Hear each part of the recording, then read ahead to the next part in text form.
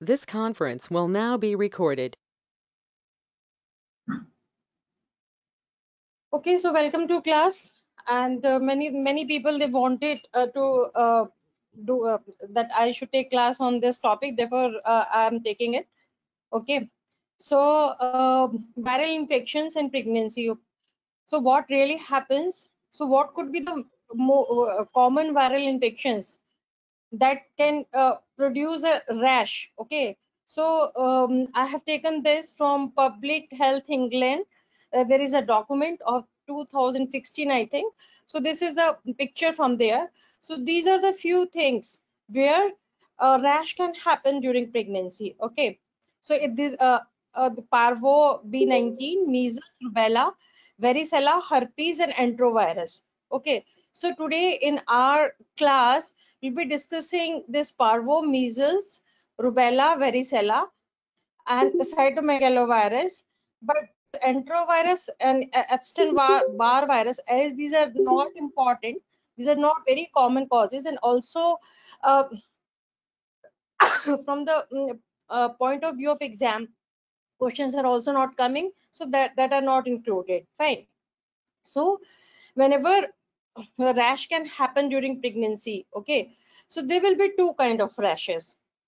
It is important to know this because that will help you in answering of your question. Fine. Sorry for that. Okay, so two type of, usually you will find that rashes are defined in two types. These are vesicular rash and these and maculopapular rash. So vesicular rash, so these are the vesicle, and these are vesicles. We all have seen chickenpox vesicles, so we know it.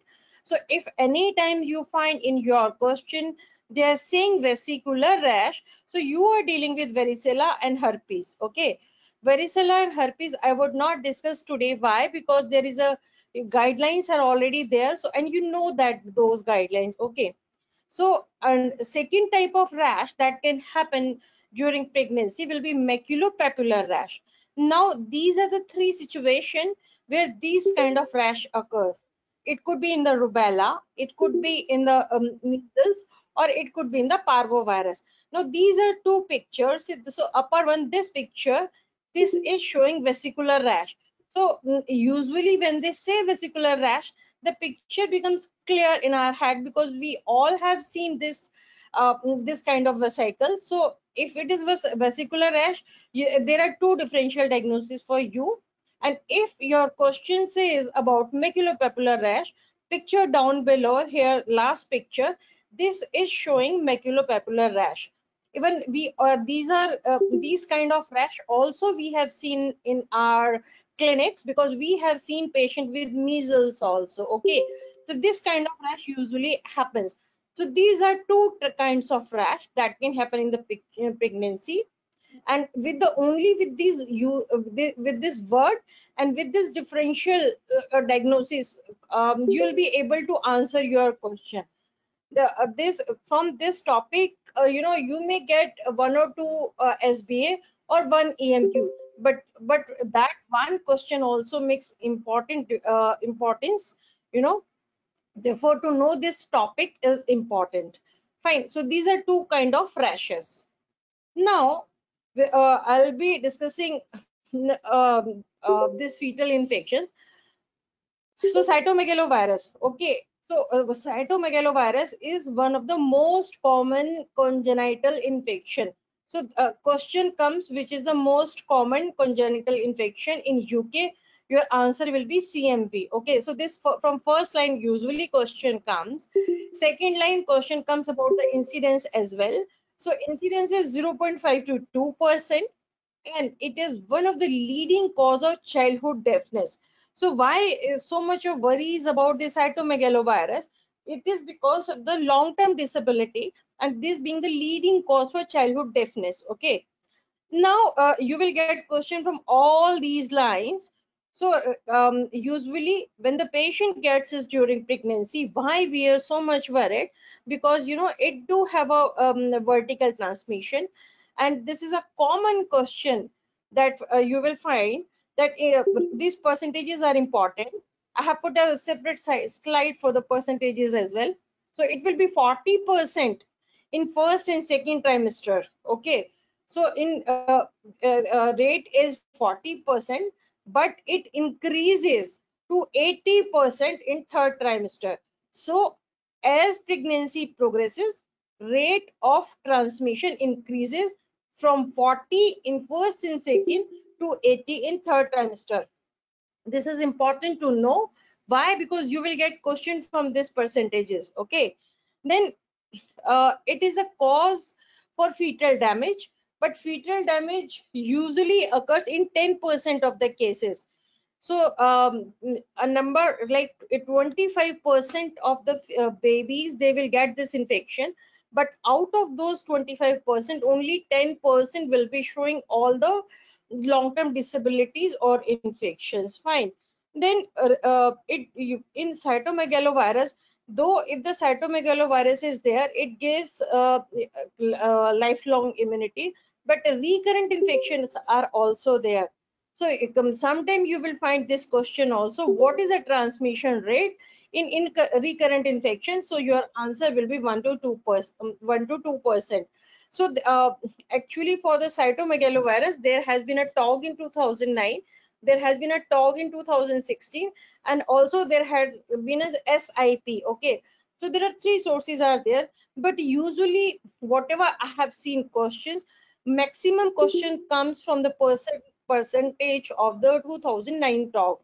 Okay, whatever the additional percentages were there in 2016 talk, that I have already included here. Okay, so this like this whole slide is real important, because from every line you will get question. Fine. Now, it is also important to know how this CMV transmits. So usually it is through the body fluids. Fine. Why it is important? Because you may get a question in part 2, but in part 3 it is a role player station, where role player asks the question from where I get this, and from where I get this infection from. So this is the way of transmission. So it could be with the body fluids, it could be respiratory droplets, it could be, you know, vertical infection, it could be by feces and urine, and by kissing.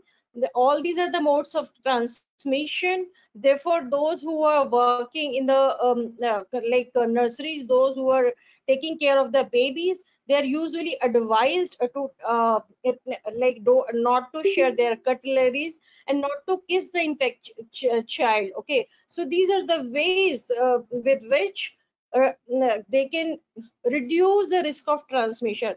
So you can only tell your patient how we can reduce it when you know how it is transmitted. So it is with the help of from the via the body fluids. So these are the various ways by which CMV transmission occurs. Now we are worried about mother and we are worried about baby. So what can happen in mother? So in 90% of the cases, a woman, she will have this infection CMV, but it will be unnoticed. Okay, because 90% of the cases are asymptomatic. Apart from this, some non-specific symptom may occur. So what are these symptoms? So there could be fatigue, arthralgia, myalgia, headache, pharyngitis, rhinitis. Like any viral, even we do, if we have any kind of viral infection or common cold, all these symptoms are there. So these are non-specific symptoms. So usually when this infection occurred to mother, it goes unnoticed. Now why we are worried? We are worried about baby because she is a pregnant mother. So what can happen with this? What can happen? What damages can be done to baby by this CMV? So that is more important. So it, you know, it causes so many things, and every line of this slide is important, because you know you will find question from everywhere. So it is important to know. So you know, this is just a pictorial representation so that you can remember. So it affects eyes. Okay, so with the eyes, what can happen? There could be chorioretinitis, microphthalmus, cataract, and optic atrophy. So, so this is the eye thing can happen. Apart from this, we already know it is one of the cause for deafness. So sensorineural deafness occurs, and it occurs in 12% of the cases. And this percentage I have put from 2016 talk, okay, because you may get question from this percentage also. Somewhere I have seen this question. Apart from this, it affects lung, liver, and splenic tissues. So if it is affecting liver, lung, and spleen, so hepatomegaly, jaundice, thrombocytopenic purpura, all these issues related with lung, liver, and spleen is going to happen. Now come to brain. What can happen to baby's head? So there could be microcephaly, but if microcephaly is there, so mental retardation, long-term disability, epilepsy, cerebral palsy, all these things are likely to happen. Cerebral palsy can occur in 8% of the cases, and this 8%, you have to remember, this is again from 2016 talk, okay. And also it can cause IUGR, but severe infection does not occur after 14 weeks of the pregnancy, because organogenesis usually takes place in the first 20 weeks of pregnancy, or first 12 weeks of pregnancy, okay. So severe infection does not occur after 14 weeks. So this is important to know. So if you could just remember this picture, remembering this picture only, you will be able to learn that what it can happen. So just remember grossly, it affects baby's brain, it affects eyes, it affects ear, and also it affects liver and spleen. So if you could remember this much only, so you'll be able to uh, remember, even just see this picture and keep this picture in your head, so you'll be able to remember that what it can do to baby, okay. And these percentages, to remember these two percentages in the picture, that is deafness 12% and palsy 8%, okay. So this is this CMV can do so much harm to baby, therefore we are so much worried about it. Now congenital infections, usually they are again asymptomatic, and as if mother gets primary infection, then risk what which overall damage can occur to baby is 25%. Fine. So that means if primary infection of CMV is occurring to 100 women during pregnancy, so only 25 babies will be sh showing symptoms of CMV. So it is not all that everyone will have all these symptoms what we discussed, okay. So it damage to fetus because of primary infection, it occurs only in the 25% of the babies, fine. So this I have already told you, that only 10% of this 25% will have clinical symptom at birth, okay. Those who have clinical symptoms at birth, so they will be examined by pediatrician and all sorts of tests will be done, but 10 to 15% will go asymptomatic. Later on in life, they will come back to the hospital with long term sequelae, such as sensory neural deafness, okay. So all these things can happen. So these three percentages, it may come in the exam, so you have to remember. So 25% is the overall risk of damage, out of which 10% of the baby will show symptoms when they are born, and 10 to 15, they will be asymptomatic, they will show symptom as they grow up. Okay, now you will get question about ultrasound features also. Okay, and this is also a part 3 station also, ecogenic bowel. Fine. Therefore, I have put a picture of this. And for part 2 people, you can get question from anywhere from here top from this list. Okay, they can give you some features, so you have to identify, okay, this is CMV. Usually not ultrasound is a non-invasive, so it can be done to find out how much the baby is effective, but it has got poor sensitivity. Only it will be able to identify one third of infected fetus, okay. So that means 2/3 of the babies will go unnoticed if the sonography is done. Fine. So this part is important to remember, because sometimes your role player will say, okay, my baby scan is well, so that is a sort of a assurance to me. So you have to say no, because 2/3 of the infected babies, they are not identified on the ultrasound. Okay, consideration for MRI can be done, because it will further increase sensitivity. So these are the markers. Okay, there could be ascites, there could be cerebral ventriculomegaly, ecogenic fetal bowel. So I have put a picture of ecogenic bowel. Okay, so that maybe you will remember it as a like visual impression.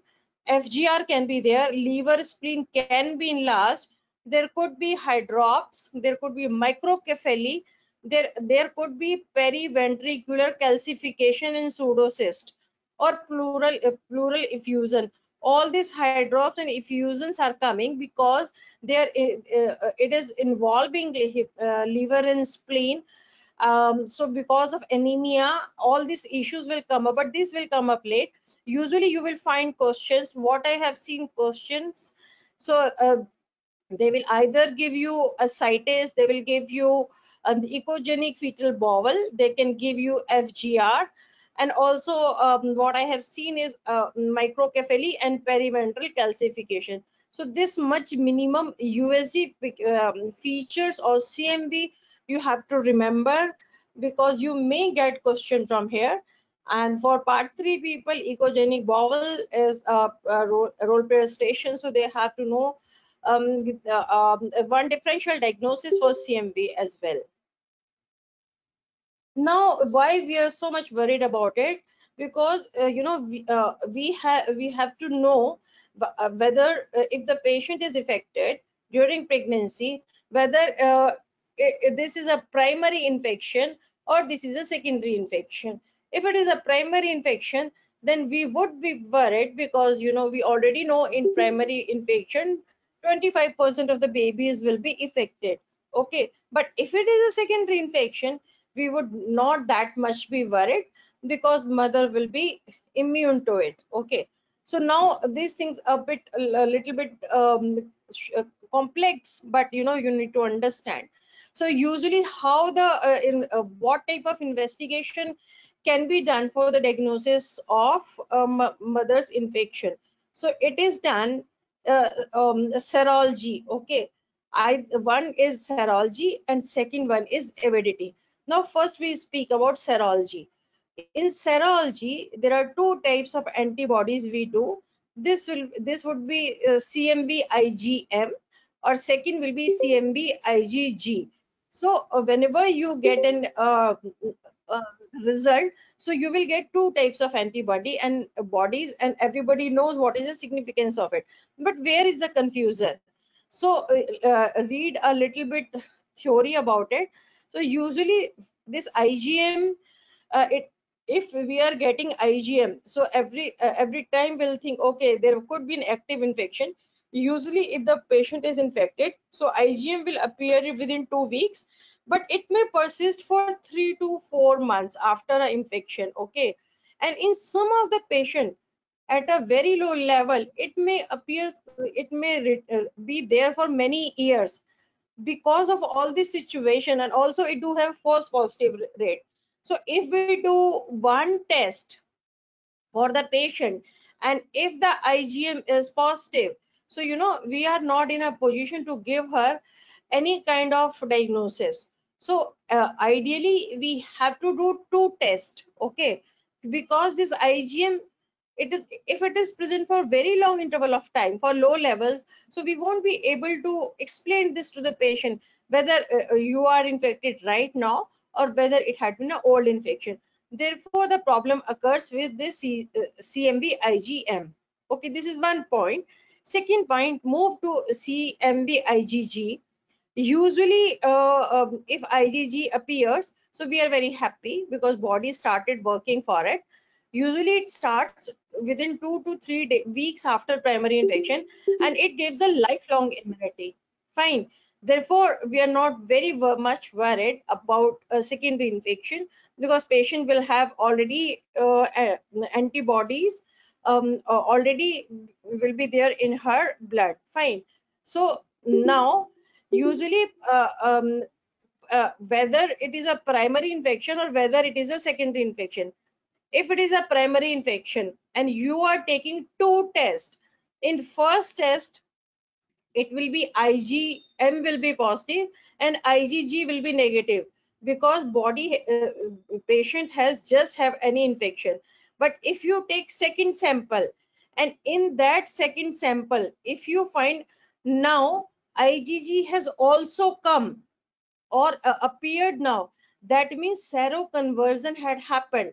So if you find seroconversion in a patient, that means you are dealing a patient of an active infection or a new infection or a primary infection. So this would be a matter of concern. Okay. So if any patient is getting seroconverted during pregnancy, so patient is actively infective and patient is having this active infection. Fine. So this way we can diagnose active infection. But sometime what will happen, if the patient is showing reinfection in that situation, and if you take two tests, so in first test there will be IgG because patient is already immune, but because of reinfection in second sample you will find that there had been 4 times rise in the value of this IgG. So if you find two samples and the IgG has been increased by 4 times in second sample, so you are dealing with a reinfection. So this way you can diagnose whether you are dealing with an active infection or whether you are dealing with a old infection. So this serology usually helps in diagnosis. So if it is a primary infection, you will take all the care of referral to fetal medicine unit and all like serial sonographic surveillance. But if it is an old infection or it is a reinfection, then you would just reassure to the woman. Okay, so therefore it is important to find whether it is a primary infection or a secondary infection. Now, why this IgM persists for longer interval of time? Because it do have a because of it do have a cross reactivity for other viral infection, and it may be detected as a result of non-specific polyclonal stimulation of immune system. Need not to get confused with this.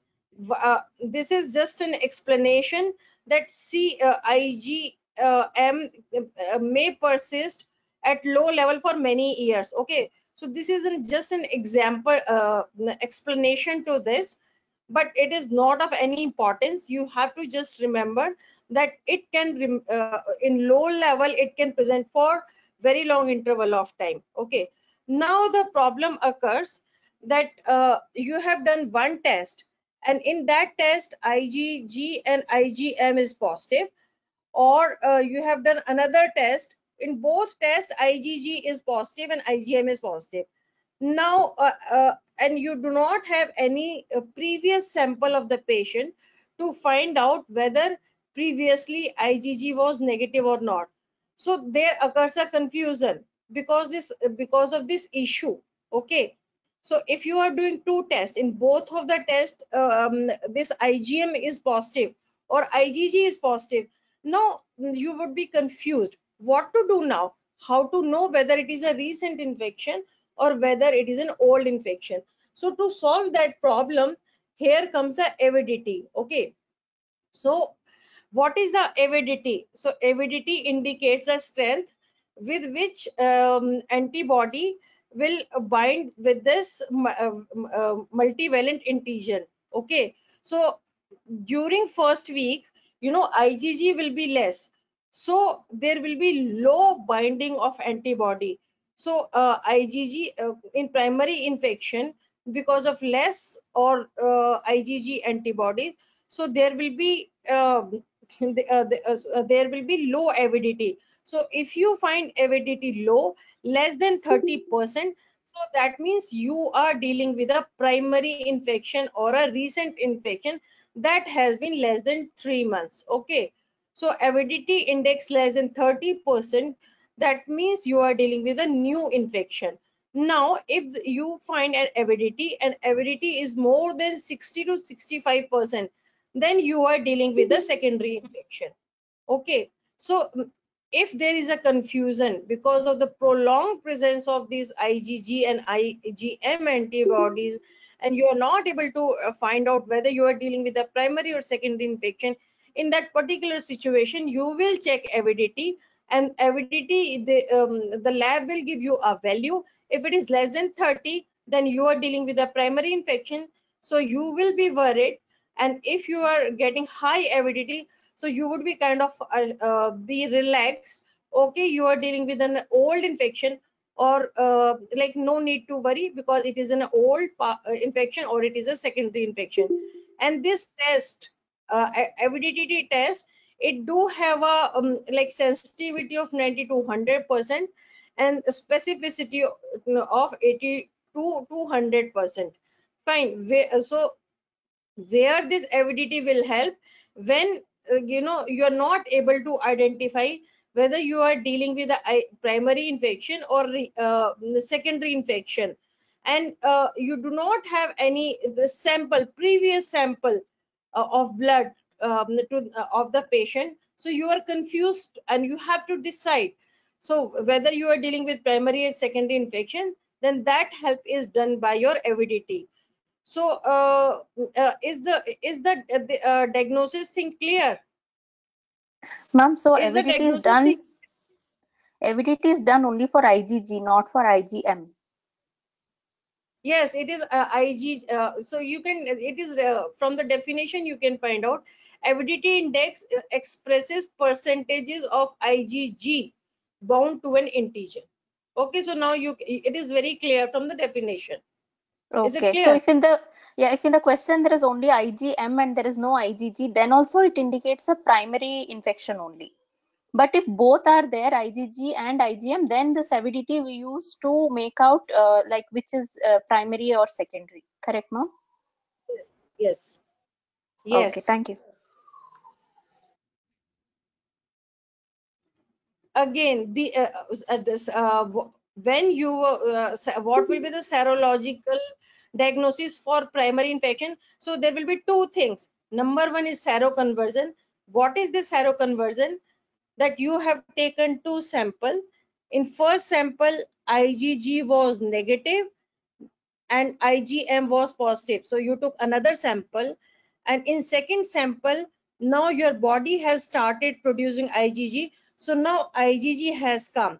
So this newly developed IgG, if it is there, then that situation we called as a seroconversion. So if in the pregnancy you are able to see seroconversion, you are sure you are dealing with primary infection. So this is one kind of situation.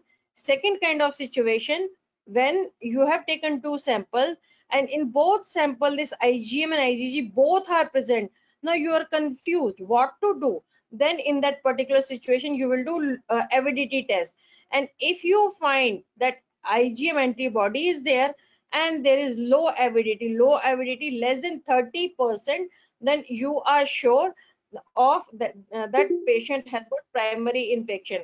So in your question, part 2 or part 3 people, if you find seroconversion or you find IgM antibody plus low avidity, so these are the two situations that will give you the diagnosis of primary CMV infection, and you have to think of like doing management of this patient as a primary CMV infection. So there will be the two situations that you know that you're dealing with the primary infection. Please think about Ma'am, yes. ma'am, in the previous slide, it says that the first week following primary infection, IgG is low, but slowly it Yes, progresses moderately to the high level. But yes. can we do the avidity test like 12 to 16 weeks after infection? Then the avidity will be high, ma'am. Yes, in that situation, avidity will be high. So if your avidity is high, that means you are dealing with a secondary infection.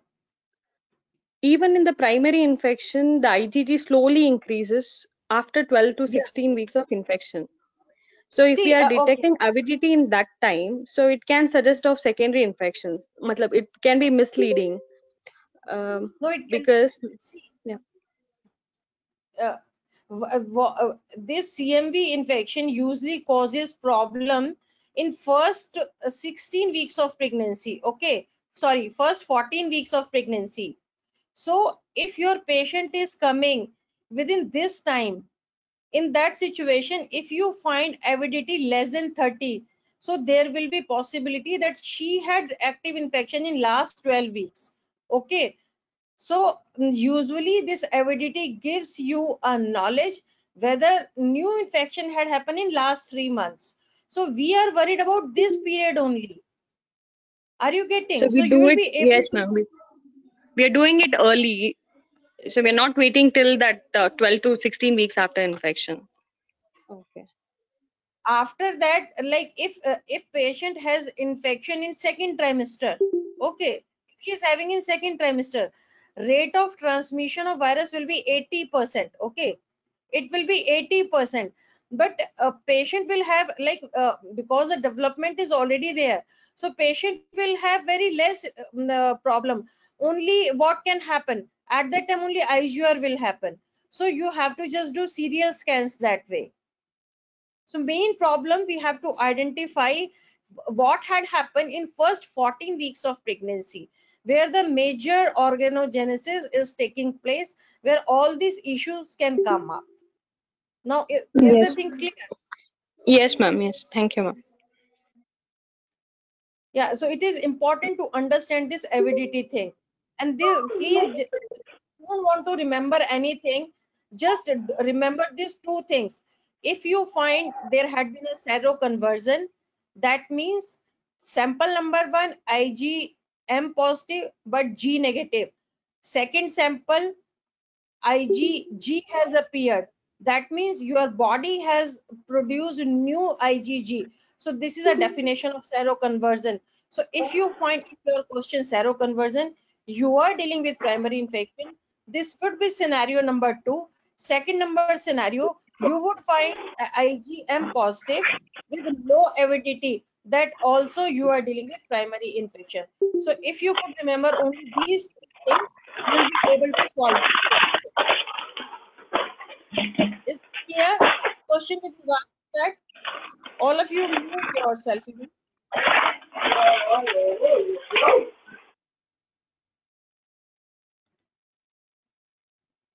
Okay, so for CMV, we you somebody please all of you mute yourself. I can't. I don't know who is unmuted. Please mute yourself. Okay, so this is about the maternal diagnosis of from the maternal blood, from the serology what you will do. Okay, so now we are worried about the, so if the mother diagnosis, primary diagnosis is confirmed, now we want to know the diagnosis of fetus CMV. So what could be the test done for the fetus? Okay, so one like surveillance or monitoring we can do with the ultrasonographic scan or MRI, but that is again not confirmatory. If confirmatory test you want to do, it has to be with immunosynthesis, and immunosynthesis usually it cannot be done early, so you have, it could be done after 20 weeks of pregnancy, because that time that much like fetal genito-urine system will produce that much of a urine, and that much of a virus will be present from the urine of baby into the amniotic fluid. Okay, so according to the TOG, usually amniosynthesis has to be done 7 weeks after the maternal infection. You can get question from here. Okay, now if they are doing taking amniosynthesis, they have to diagnose whether the virus is there or not. So these kind of tests they will do on the amniotic fluid.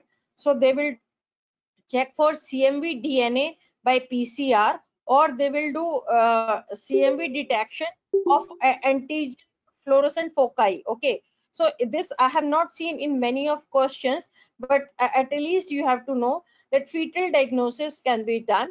Confirmatory fetal diagnosis can be done. Amniocentesis has to be done after 7 weeks of presumed maternal infection. And what the testing will be done? Testing will be done for CMV DNA by PCR. So this way, confirm diagnosis of a fetal infection, a CMV infection would be done. But this hardly they ask in the exam. Okay, now these days there is no treatment for congenital CMV infection. Okay, so there are certain studies are there about and certain trials are there about this hyperimmunoglobulin and certain antiviral drugs, but as of now there had been no such kind of evidence to prove that they have been useful. Okay, so according to strategy, according to that talk, actually there is no currently acceptable treatment method is present. Okay, so this part you have to know. Please don't get confused with this antivirals and immunoglobulin. They are just they are under research. They are just trial only. Fine. So now if your so what you will do if you have found that maternal infection has been, you have confirmed maternal primary infection, then what can be done for the baby? 3 to 4 weekly USG scan can be done for growth and particular extension to head circumference. Why? Because this could be the one of the reason for microcephaly. Fine. Consideration for and these scan usually will be done where at the fetal medicine unit people, and if they think like they want some more adjunct to diagnosis, consideration for fetal MRI can be done. Okay, so they will be able to identify it much better on the MRI as compared to ultrasound, because ultrasound do have a less sensitivity. Then according to that, consider these cranial lesion whatever they find, so they will be able to counsel the patient whether they should, if the baby is severely affected, whether they want to continue with the pregnancy or they want to end the pregnancy. Okay, so they can give them idea about the counseling.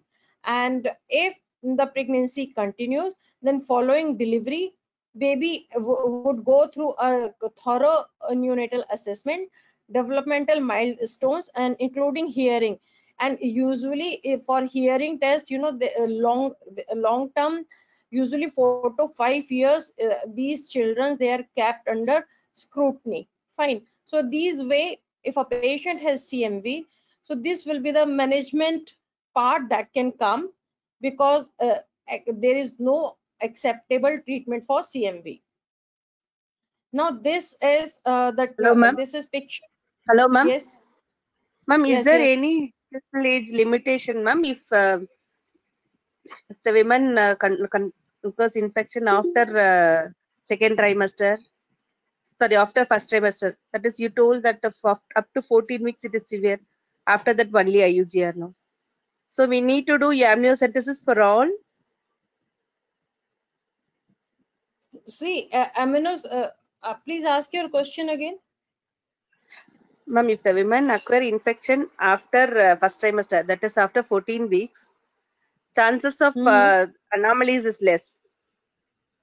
Yes. Only IUGR. So we Yes. need to do amniocentesis after 14 weeks also, or not? Okay, so that again, whether this patient baby is affected or not, whether amniocentesis is required or not, that we are not the people to decide. Usually, if maternal primary infection is confirmed by gynae people or obstetrician, then this patient would be referred to FMU or fetal medicine unit. So fetal medicine unit people, they will do all kind of counseling, and if they do have a suspicion on scan, or then they will counsel them for amniocentesis. Okay, So we are not there to, decide anything. It will be by the FMU people only. So according to the I'm asking if they ask about in SBA, they will give option like serial scan, and one more option is amniocentesis. We need to go for amniocentesis, huh? okay, you have to give me a question first. Okay, So ma'am. I think Sorry, ma'am. Actually, if the mother acquires infection by nearly 16 to 18 weeks like that, Mhm. that time we need to do amniocentesis for her, or we'll do only serial scan. Okay, they would go give something more in the picture. Okay, only with this much I think like giving answer will be difficult. So if they will give you something on the ultrasound scan, then you will send referral to FMU. Okay, and if they will give you in the answer, she want to know the confirmed diagnosis, then answer will be amniocentesis. Okay, so you have to give complete question, otherwise it would be difficult how what you want to actually know. But Dr. this way, Priyata, yeah. in the same slide, it is written that like if fetal infection, you have to detect is amniocentesis 7 weeks after presumed infection, and if pregnancy is more than 21 weeks, it should be done by ultrasound screening, serial scans. This is the meaning of that. After 21 weeks, you will do ultrasound, and before 21 weeks, you will do amniocentesis, because the proper age for amniocentesis is between 15 to 20 weeks. No, amniocentesis. Does it Okay, mean by that? if the maternal infection, no. So maternal infection, whenever you have confirmed infection, okay, if you have confirmed infection like today, so if and you patient want to know whether it is confirmed or not, fetal infection or not, so you will send to this patient for amniocentesis 7 weeks after maternal infection. Why it is there? Because from mother some infection will go to baby, then baby has to produce that much amount of urine, so that it that much of virus has to come in on amniotic fluid. Then only by doing amniocentesis you'll be able to find out whether the baby is affected or not. If it is done And like less than 7, this is yeah, regardless of gestation age at any, like any first in first trimester or second trimester or third trimester, regardless of the gestational age, we are yeah, doing it this is after regardless. 7 weeks. Yeah, it will be regardless of age, because that much time baby will take virus will take to come in amniotic fluid. If you according to this tog, and if it is done less than that time, so in that situation it will not come. It will not appear in amniotic fluid. So what will be the use why you will put this patient to invasive thing? Okay, is it clear? Yes. Okay, and I will show one And more this slide after also. 21 weeks of gestation. In this return, it is after 21 weeks of gestation. Okay, so now if you have got a infection at maybe at 11 weeks. So if and 11 plus 7 will be 18 weeks. So what they want, like you can send that for amniocentesis after 21 weeks, like after 18 weeks you can send, but the patient has to have a 21 weeks, minimum 21 weeks. Though amniocentesis can be done from anywhere between 15 to 20 weeks, fine. But if the early infection is there and plus 7 weeks, it is less than 15 weeks. In that situation you can't send that patient for amniocentesis, because that much amount of amniotic fluid will not be there. So usually basically they are giving you two type of things. So after maternal infection, if you have to send this patient for amniocentesis, it has to be at least minimum 7 weeks time, or it has to be minimum 20 to 21 weeks, so that if amniocentesis is done, that at least that much amniotic fluid will be there, so it will come out. So if it is done less than that time, so there could be possibility, if it is less than 7 weeks time, there could be possibility you will not get anything on like fetals in the virus.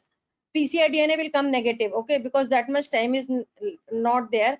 And if you do amniosynthesis at a lesser gestational age, maybe possibility it will be a dry trap, you will not get that much amount of fluid, okay, because it will take some of the time, baby will be affected, and baby then virus will come out in baby's urine, and with that urine, that amniotic fluid will be there in urine will be there in the amniotic fluid. So it will be take at least this minimum 7 weeks of time. That after that only it will show in the amniotic fluid. Is the thing clear? Ma'am, it means that it can be done at any age of gestation, ma'am. Amniosynthesis, Yes, ma'am. yes, it is done at the third trimester also. Okay, ma'am. it Okay, okay. it Got can it be clear, done, ma'am. Okay. yeah, it should not be done before 20 or 21, but later on it can be done. That you have to Okay. give all you have to explain the patient all the risk of preterm labor and all. That is there in amniosynthesis guideline also. Okay, so this picture is from that SIP, that has come for this CMV. So the things will be like much more clear in that.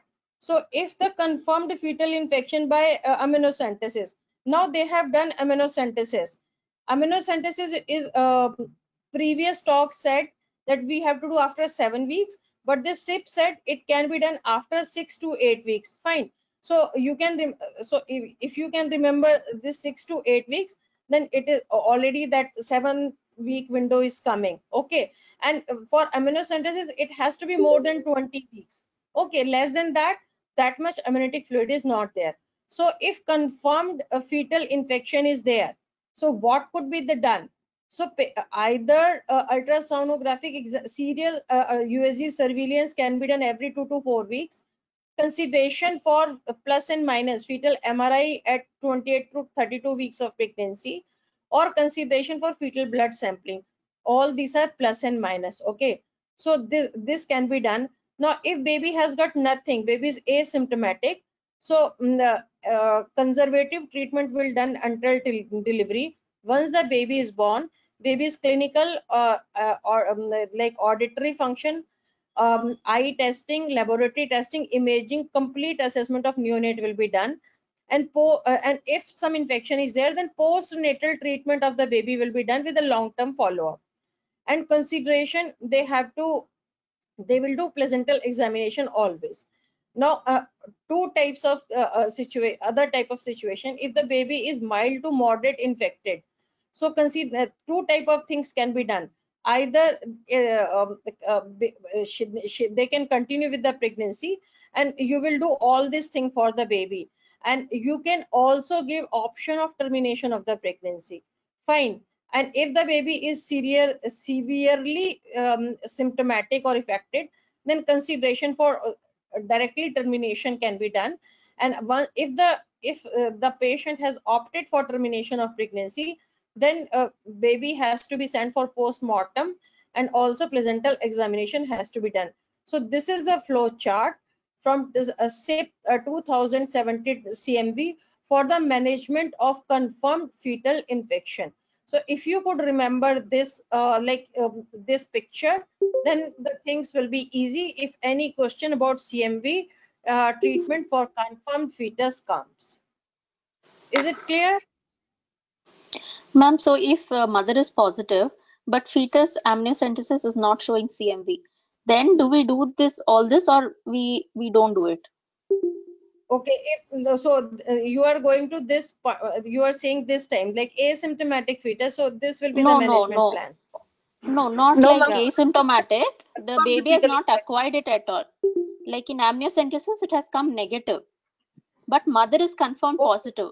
Vertical transmission is not 100%. Na? So, like if baby is not affected, then do we still follow this detailed ultrasound every 2 to 4 weeks and plus or minus MRI is what I'm asking. Ma'am, this flow chart is for confirmed fetal infection. Yeah, this is for confirmed fetal infection. Okay, baby is not affected. If the baby is not infected in that situation, you can assure this woman. Okay, but again, that patient would be in high risk. So once the baby will be born, all this test or all examination will be done for baby. Maybe they will not do that much ultrasound examination, but once the baby is there, so this much part will be still done. Okay, so only after the birth. We don't do antenatal surveillance for And that baby. yeah, if the fetal infection is not there, so why you will do that? Okay. Okay. Okay, so these are the CMV numbers. So all from all number of this, I have seen questions, so you have to remember this. So incidence 0.5 to 2%. Transmission in first and second trimester is 40%. In third trimester, it increases to 80%. So just remember this 40 and 80. Recurrent, it will be 1 to 2%. Sensorineural deafness will be 12%. Cerebral palsy will be 8%. Overall fetal damage will be 25%. Babies with the symptoms at birth will be 10%. Asymptomatic baby will be 10 to 15%. So like with all these six numbers that I have put in the first this thing, I have seen question from every number of it, so you have to remember these numbers. Okay. Incubation period for CMV. Okay, I think I never put it. I think I Ma'am, in never the put it. previous slide you have put 70 to 95% will be asymptomatic actually. Like before this, where the percentages are there before before This this. 10 to 15% is those who will have symptoms later. That is what she Yeah, yeah, told me. yeah. This slide. So asymptomatic will be 90%, but 10 to 10% will 15 be will be later. symptomatic at birth. Mm. Yeah, 10 to 15 will be Okay. later. So total Yes. asymptomatic is 90. Okay, so this okay, so let me tell you, so this much babies, they will be asymptomatic. This is a different percentage. Okay, now come to this percentage. How many baby will be getting damaged? So this damaged baby will be 25%, and out of this 25% who are at the risk of damage, 10% baby will show symptom at birth, and 10 to 15% will show symptom of damage. When the baby will grow up, they will show all the symptoms of CNS involvement. Is the thing clear now? Yes, ma'am.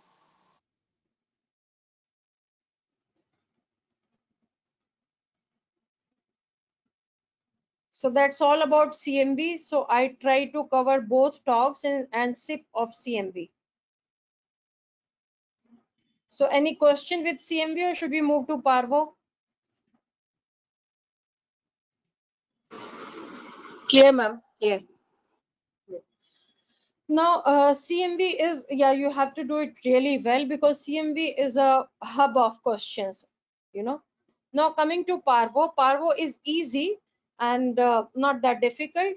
So, Parvo virus, it is a DNA virus, and it do have a more, it affects the rapidly dividing red blood cells. Okay, so it affects rapidly dividing cells. So, in the body, there should be rapidly where are the rapidly divided cells, they will be affected. Okay, so route of transmission is respiratory droplets. This you have to remember because it is asked in the exam. Now 50% of the women in UK, they will be immune. Okay, already they might have got infection sometime, and 50% will be susceptible to infection. Now, parvovirus, like it is called, it sometime the infection may be subclinical. It present as erythema infectiosum or fifth disease. So what can happen?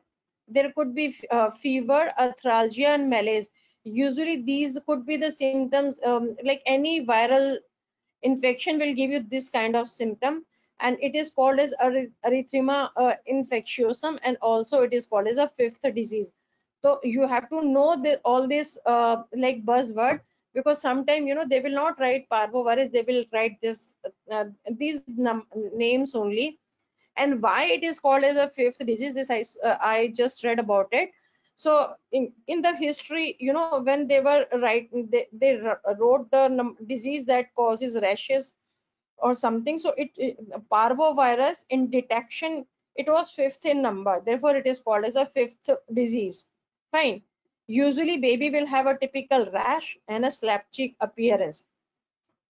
It affects the baby, and because it affects the if the congenital infection occurs, usually it affects rapidly dividing red blood cells. So there could be possibility of hemolytic anemia, hydrops, and intrauterine death. Okay. Now the incubation period is important. I have made a separate slide for incubation period that will come at the end. So incubation period for parvo is for 4 to 21 days. Okay, there is a separate slide, you will see every incubation period there also. And now this is important, this line is important to remember. So patient is infectious 10 days post exposure and until the rash appears. So that means when the patient will come to you, patient usually comes to you when patient has rash, and that moment of time she has automatically by itself become less non-infectious to all other children or the women. Okay, so it is important to know how that when the patient was infectious, because if the patient is infectious, we usually cause them avoid contact with the young children and the pregnant mother. So this is a period of infectivity, 10 days post exposure to appearance of the rash. Okay, so this is a period of infectivity, this you have to remember. Usually symptom will come about 10th day. Rash may appear about 18th day after exposure. This number is not important, never they have asked in the exam.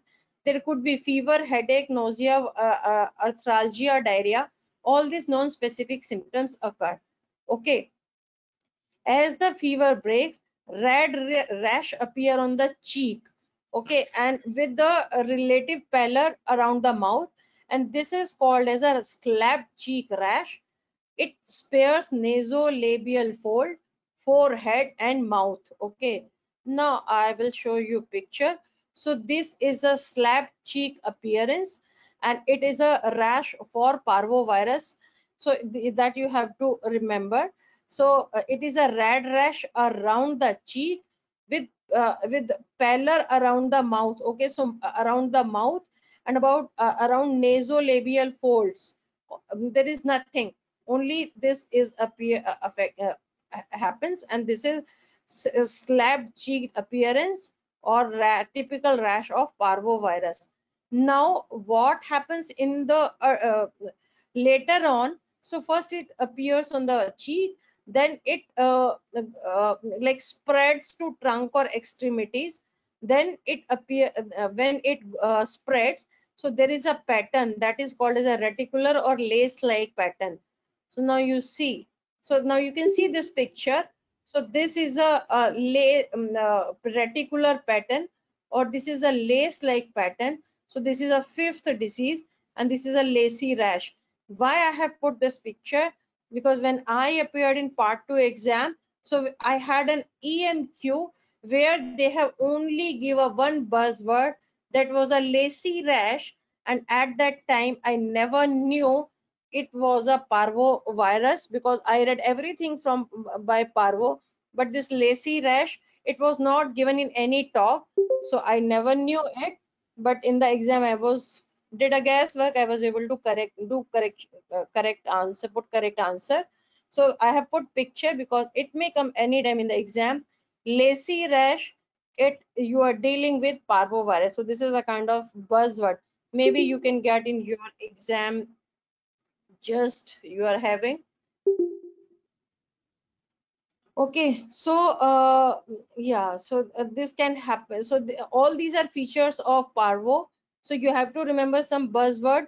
It is the fifth disease infection, erythema infectiosum, slapped cheek appearance or slapped cheek rash, or reticular or lace-like rash or lacy rash. All these are the buzzword that will take you answer of parvovirus. Now this picture I have already shown you. Now nobody will do any mistake. Those who are attending class, they will put their answer right. Now this this is a very frequent question you will find. Transplacental transmission of parvo. So you have to, these numbers are difficult to remember, but there is no short term. So it is 15% before 15 weeks, then it increases to 25% in 15 to 20 weeks, and after towards the term it is 70%. So just remember this parvo by 15, 25 and 70, same number you will find in the exam. You have to remember this. So I have, I will give you a sum up slide. In sum up slide you will I have put this number again, so the revision before the exam will be easy. Now, what can happen with this parvo? Why we are worried about parvo? So all these things can happen in the parvo. So there could be miscarriage. So this is one kind of infection that can cause miscarriage. There could we already know it can cause anemia because it affects red blood cell. It is the reason for non-immune hydrops. You have to remember this non-immune. Then it can cause baby to die. But you will find this from question from here, no evidence of teratogenesis. That means it will not cause any congenital anomaly. Okay, so this is only one virus in viral infection that will not will not cause any problem with the development, or there will be no teratogenesis because of this virus. Okay, all other viruses cause this teratogenetic problem, but only parvo does not do that kind of problem. Okay, so this one number is important.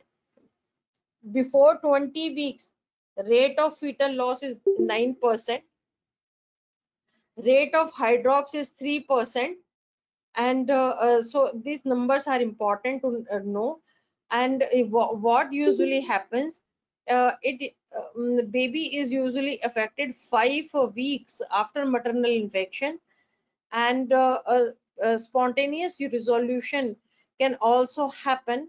All the babies will not require treatment. It usually happens 1 to 7 weeks after diagnosis.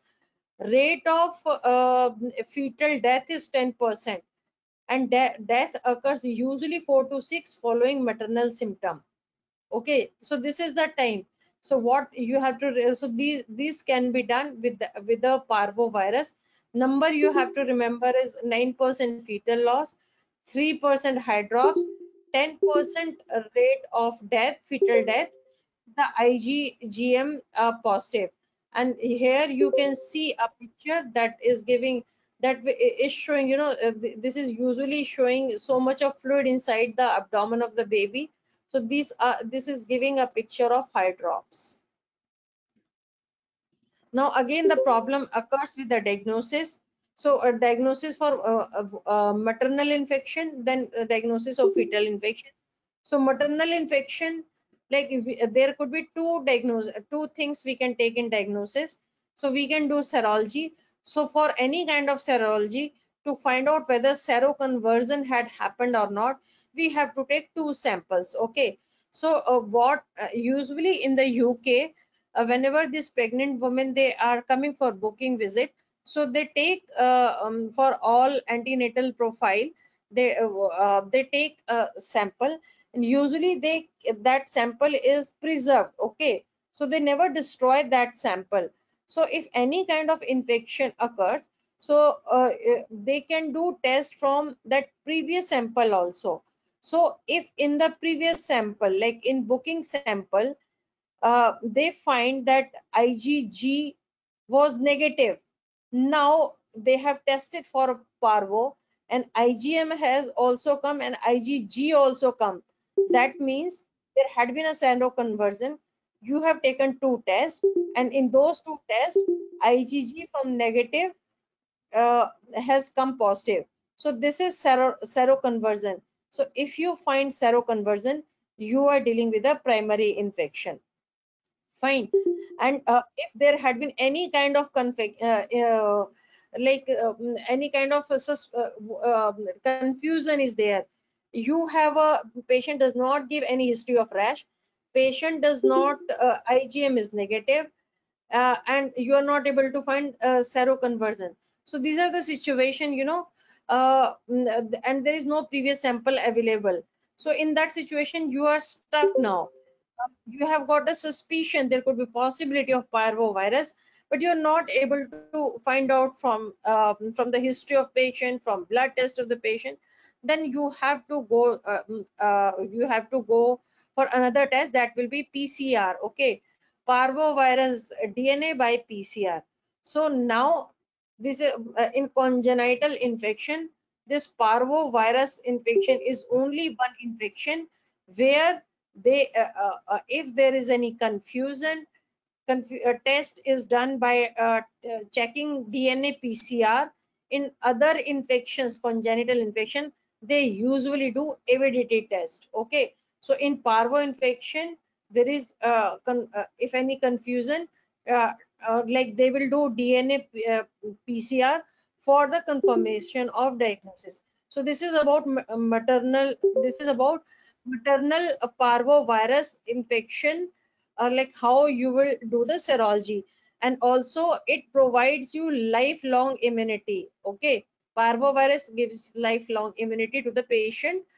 So and this IgM is very short lived in case of parvovirus. Only it will be present within first 4 weeks. Okay, if the patient has a history of infection and she comes to you, and it is the 5 weeks she's coming to you, and if you take sample for IgM, it will come negative. Okay, you will not be able to detect that in the sample because it is a short lived IgM. It will appear less than 4 weeks. Fine. Now this part is important to remember. I will send you I will send you, this is from the Public Health England document. I will send that document in the group, so you'll be able to see that. And it is important because you will find question from here. Okay, so now just to understand this, so if a patient has got a rash, and you have got a confusion that you have a suspicion of parvo. Okay, so what you will do, so you have confusion, you have suspicion for parvo B19, so you will arrange test for serology. Serology will be IgG and IgM. Now these three things will happen. So if you do this kind of test, if the patient's IgM negative and IgG positive, then what you will do, you will send this patient home back. Patient is not at a risk of infection. Okay, now there will be second situation. Now IgM has come positive. So if the IgM has come positive, in that situation you will always have a suspicion in the head. Okay, I'm dealing with active infection. Then to find out seroconversion, you have to it can be done from the two sample. So either you will check from the booking blood whether the seroconversion had happened or not, or if the booking blood is not there, then consider you will send second sample also. Otherwise you can send another sample, because to detect seroconversion you would require two samples. Okay, so now this is the this I'm explaining. So if IgM is detected, so send the sample for confirmatory testing, obtain further sample again. So there, because you would require two sample. Okay, now there will be third kind of situation where your both IgM and IgG has come negative. If both are negative and you had a suspicion, so what you will do, you would rearrange test after 1 month. Okay, so according to then whatever the result will come, accordingly you will counsel this situation. So this if you can understand this, then the interpretation for any kind of question for parvo will be easy for you. Now, is the thing clear? Any question with this? Any question?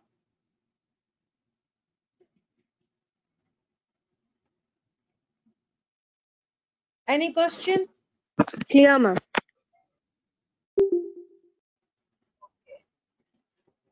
Now, maternal parvovirus has been confirmed. You are able to make diagnosis. You have to do something. So, serial USG has to be done with MCA PCV. Why? Because you want to detect fetal anemia. Usually, this ultrasound scanning will be started 4 weeks after onset of illness of disease. It has to be done 1 to 2 weekly, at least for 12 weeks. Okay, so you have to do arrange it at least for 12 weeks. Why we are doing it? Because we want to identify anemia, ascites, hydrops, so that accordingly treatment can be taken. Now this I have already told you that in infected fetus, fetal hydrops secondary to it can happen, but in 1/3 of the cases, there will be no IUT or intrauterine transfusion will be required. 1/3 of the cases will recover by itself, but in another 2/3 of the cases, they will do monitoring, and if they anytime they find MCA PCV more than 1.5 MOM, then there is a possibility of fetal anemia. Then consideration for like they will do that the fetal blood sampling, or they will consider intrauterine blood transfusion. Okay, then what they are saying that hydrops with parvo 19 b19 infection, 94% of that then will be resolved within 6 weeks of IUT or intrauterine blood transfusion. Okay, so this number also I have seen in the exam. How much percentages of fetal this thing hydrops can be will be resolved with the IUT? So your answer will be 94%. Now this is again though we have discussed that, but this is a management flow chart for parvo. If you have got a confirmed parvo infection, so ultrasound will be done usually after 4 weeks of illness. Then if any suggestion of hydrops is there, you have to refer this patient to FMU. Okay, but if on ultrasonography there had been no issue, then repeated scan will be done at 1 to 2 weeks interval. Any time if you find hydrops, refer to FMU. But if there is no hydrops or nothing is there, so at least till 30 weeks of gestation you have to follow this patient, and at the 30 weeks if you find that baby is doing well, in that situation you can now reassure the patient, and you can send that patient back. This flow chart is important to understand, because I have seen many questions from parvovirus. So some if you understand this chart, you'll be able to answer all questions of parvovirus management. Is the thing clear about this chart? Not difficult also? Any question?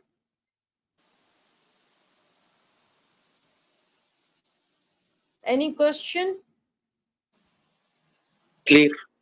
Clear, ma'am, clear. Okay.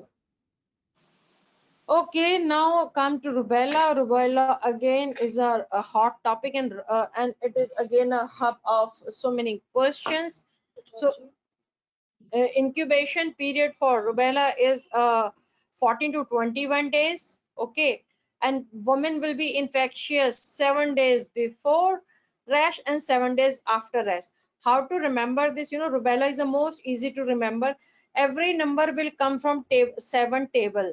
7 into 1, 7 into 2 is 14, and 7 into 3 is 21. Okay, so you have to just remember the 7 table of 7. So you'll be able to remember rubella incubation is 14 to 21. Woman infectious period will be from 7 days before rash to 7 days after rash. Fine. Now what can we have just in the first slide we know just read what the disease that can cause maculopapular rash. So maculopapular rash can be caused by measles, it can be caused by rubella, or it can be caused by parvo. Okay, parvo we have just read, now it is rubella. So this is the maculopapular rash of rubella. All of us we have seen this, even many of us we had measles, okay, in our child when we were child. So we know we had this rash. So if the maternal rubella is there, so you sometime, most of the time it will be asymptomatic, otherwise non-specific symptom can happen. So this could be malaise, headache, coryza, lymphadenopathy, or a diffuse fine maculopapular rash. Okay, so this is the this is, you can see this kind of rash can happen. Now this slide is very very important. Rate of vertical transmission, from every line you will find question, so you have to remember this numbers, there is no other way. Before 12 weeks 90%, so 90% baby will be infected. From 12 to 16 weeks it is 55, after 16 weeks it is 45%. Okay, in last sum up table I will give you all these numbers, but you have to remember this number, you can't like you have to mug it up, because this will come in the exam, same numbers. Now this is the risk of transmission. Now what will be the risk of congenital defects? So congenital defect before 12 weeks it will be 90%. Okay, so before 12 weeks rubella, very dangerous. It transmission rate and congenital defect rate both is 90, that is very high number. Now congenital defect reduces to 20 in between 12 to 16 weeks, and after 16 weeks it becomes a bit better. Only deafness can happen. Deafness usually happen till 20 weeks. This every number is important to remember, because if your patient is coming at 22 weeks of pregnancy and she had a rubella infection, then you will just say she is not at risk of anything. Only transmission of virus can happen, but baby risk of baby having congenitally effective is almost is very less. Okay, so therefore this you have to remember, or it usually comes in the exam. Reinfection can also happen. In reinfection, risk of the of infection to baby is really less, because because mother is already immune. Fine. So you have to remember this 6 lines of rubella. Now what the rubella can do? Rubella again it is a killer. It can do all sort of things. There could be hearing loss, learning disability, cardiac malformation. Okay, so this heart problem it can occur with the rubella. So sometime you will have a confusion whether you are dealing with CMV or you are dealing with a rubella. This cardiac malformation will help you in diagnosis. Cardiac malformation usually occurs in rubella. It does not occur in CMV. So that will give you a bit help in your answer. Okay. Rest other thing will happen with CMV also. So it can affect CNS. There could be cataract, IUGR. There could be hepatosplenomegaly, jaundice, purpura, anemia. But if the baby has born, then some endocrinopathies can happen later in life, or late onset deafness can happen, or neurodevelopmental problem can happen. Okay, so this you have to know, because question comes from here also. Now this is a pictorial presentation that will help you in diagnosis. So now if you see it affect the baby's brain. So if it is affecting baby's brain, so microcephaly can happen, and now it can affect if it is affecting brain, so it can affect eyes also. So ocular problem can happen. So these are the ocular thing that can happen. there could be cataracts, there could be microophthalmia. So many things can happen with the eye. So eye can be affected. So if brain is affected, ear has to be affected. So ear problem can happen, like hearing loss can happen. Okay, so this way you'll be now brain is affected, eyes are affected, and ears are affected. Now as it is affecting liver and spleen also, so problem with all hepatosplenomegaly, petechia, purpura, anemia, all these things will also happen. Now the differential point, you will be able to make it differentiate it from CMV is this heart problem. Heart problem usually occurs with rubella. Okay, heart problem does not occur with CMV. And what type of heart disease that is most common is the PDA. Okay, so this is the PDA. Usually rubella syndrome, it is a I think it is a rubella triad. So there could be microcephaly, there could be PDA, and there is a congenital cataract. So this is a picture. This will help you in remembering. So how much damage a rubella can do. Now again, the issue will come with the diagnosis. So diagnosis, it is same as what we have done in CMV. So you have if the seroconversion is there, then it is an active infection, or if any confusion is there, then you will do avidity test. If avidity is less than 30, you are dealing with recent infection. If it is more, you are dealing with old infection. So in CMV and in rubella, diagnosis of maternal infection is done with the seroconversion, or it can be done if any confusion, you need to arrange for an avidity testing. So this is again a flow chart. This for rubella, So if any patient has a history of contact with the rubella, so what you will do? You will arrange for serology. Now in the serology, you will do IgM and IgG. If IgG is detected, yes, then we are happy that there is no recent infection. We will ask this patient to go back. But second situation, we are not able to find IgG, but we are able to find IgM.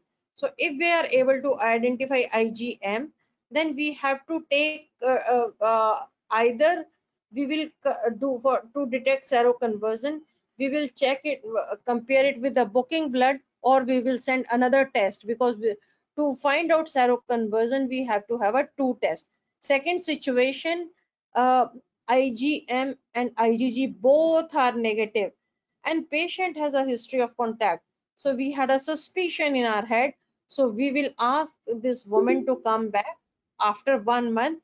We will do test again. Okay. So this is the same what we have done for the parvo as well. Now this is again same kind of picture what we did for parvo. So if any patient, now this if any patient is coming, and she is coming to you with a complaint that she has an contact with a woman who had a rubella. Okay, so in that situation, what you will do? First you will take history. Okay, so what history you will take? You will ask her whether she has taken rubella vaccine. If she gives you documented history of 2 doses, or she gives you, she has taken 1 dose of rubella anti rubella vaccine, and one any time one test has been done where rubella antibody IgG was present. So this is the second situation. If these two situation becomes yes, then a patient is not can be reassured she is not at risk of rubella. In that particular situation, you will reassure her. You will ask her, go back home. If any time you develop rash, please come, please contact GP. Okay, so this is the one type of situation. Now second type of situation, your patient has not taken any vaccine, and she has a exposure. So now your job becomes, you have a suspicion of primary infection. So you will do this serology. Serology, again you will do IgG and IgM. Now if you have done these two testing, if IgM becomes negative and IgG positive, so in that situation again patient has to be reassured she is not at a risk of infection. So she will go you will reassure her, and you will ask her, please go to GP if rash develops. This part you have to understand well. In your EMQ, if there are two options, one is reassure, another option is reassure and report to GP if rash develops. So you need to take second answer rather than reassure. This is therefore EMQ becomes a tricky. You have to check your all choices. Okay, second situation where IgM is positive. Whenever IgM is positive, we do have a suspicion, okay, we are dealing with the active infection. Now for active infection, we have to find out seroconversion. Seroconversion, either we will check it from the reference sample, that means booking blood sample. But if we do not have that sample, then we would send another sample. Okay, so we will request for second sample, and both of the sample then analysis will be done. Accordingly the test will come. Okay, so this is done, and we will send both sample to for the laboratory, because if in both samples IgM coming positive in a low level, or there had been a confusion, then they will do avidity testing. Fine. Last type situation, when you have done test for the patient, there is no IgG, there is no IgM, and this patient has a history of rash. What you will do? Then you will say, we have got suspicion, please come back after 1 month time. We will do your test again. If second time also her test becomes negative, that means this patient is susceptible for rubella.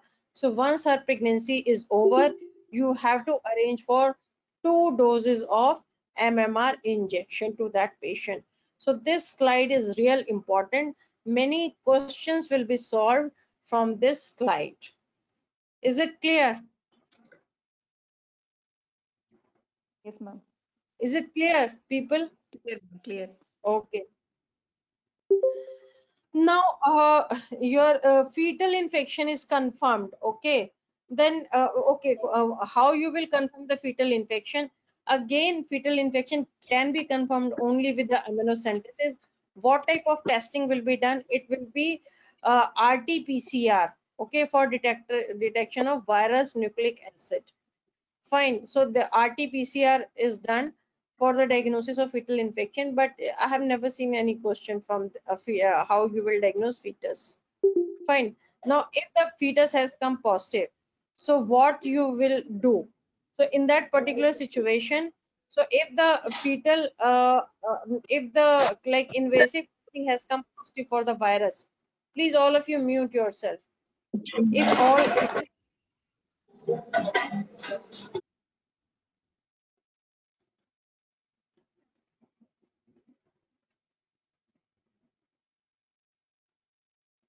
Okay, so now we have confirmed that this baby has rubella. Now what you will do? So you will have to see gestational age. So if, according to the gestational age, you will decide whether you will say or give the option of termination, or whether you will give option of ultrasound surveillance to detect the congenital rubella syndrome. Okay, so like if you are getting a patient less than 12 weeks of pregnancy and it is a recent infection, so risk of transmission is 90, risk of baby's infection is again 90%. The best option will be giving for termination. Okay, but if you are getting a patient who is more than 20 weeks of pregnancy, then in that situation kind of reassurance will be okay. That patient has to be put under serial ultrasound surveillance to find a congenital rubella syndrome. But but in this particular situation, we have to arrange for fetal echocardiography also in addition to scan. Why? Because we already know that PDA is there, patent ductus arteriosus. PDA is one of the implication for congenital rubella. So you have to arrange for fetal echo as well. Now you have to reassure you explain to your patient that congenital rubella syndrome all things will not be detectable by the ultrasound. So I can tell you the number as well. In 19% of the cases, congenital problem rubella syndrome will not be identified or not be detectable on the ultrasound, though that percentage is not important. Okay, so that's all about rubella. Anything if you have to ask, you can ask me. Any questions about rubella?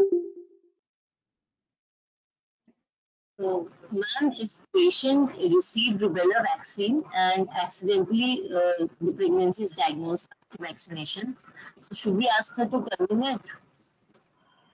What you're saying, should we ask her for? Termination of pregnancy. No, you have to just explain her everything, all the risk and benefit. She will decide. But accidentally getting vaccine, I think, is not an indication for termination, though live vaccines are contraindicated during pregnancy. Mm-hmm. Okay, thank you. Ma'am, Is the termination of pregnancy only in the first trimester or for also second trimester, ma'am? Termination of pregnancy you will say in the first trimester. Okay, in the second trimester, though the risk of transmission is 55% and only 20% risk of congenital rubella syndrome is there, but if on the ultrasound scan so many problems has come, multiple problems has appears, then in that situation, maybe according to the situation, you can say for termination, but first trimester definite termination. Okay. Okay, ma'am. ma'am, in Okay, parvovirus, now the I just wanted to ask, in yes, parvovirus, the confirmatory test will be PCR, no, ma'am? if any confusion is there. Yeah, otherwise, just IgG and IgM will be sufficient. Serology. Okay, thank you. Okay, so from the toxoplasma, sometime question Ma'am, do come. ma'am, can I ask one question? Yes, yes.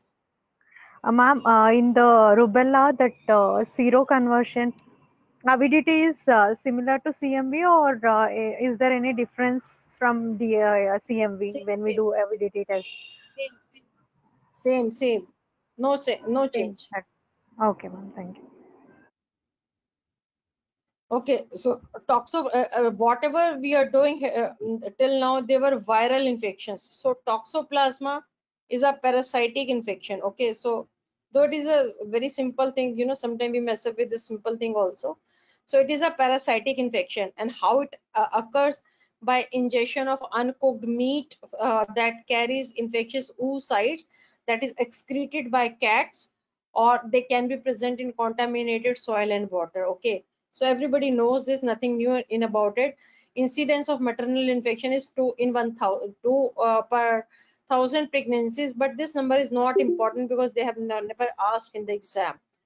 Now, primary infection in toxoplasma, it is asymptomatic in 60 to 70% of the cases. Only patient may have malaise, fever, or lymphadenopathy. Okay, now this slide is important because you will get question from here.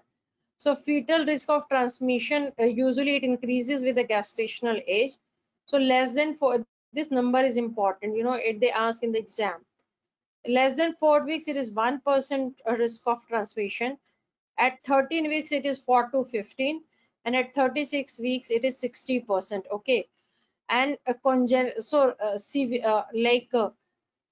rate of transmission increases with the gestational age, but the severity of disease, it decreases with the gestational age.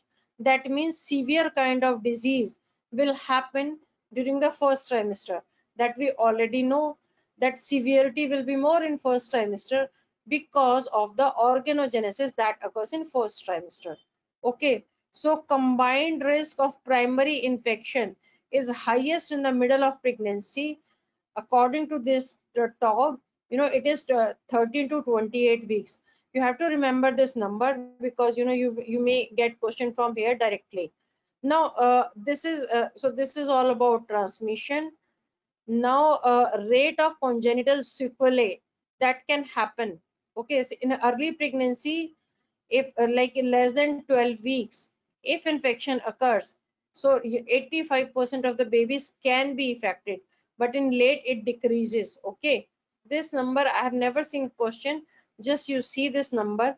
It is important to know toxoplasma triad, because this question can be asked. So what comes in toxoplasma triad is intercerebral calcification, hydrocephalus, and chorioretinitis.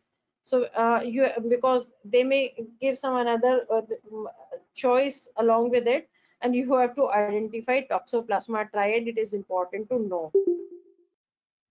Now, what can happen? Just I said it affects congenital nervous system. So problem with the brain can happen. Microcephaly, hydrocephalus, ventriculomegaly.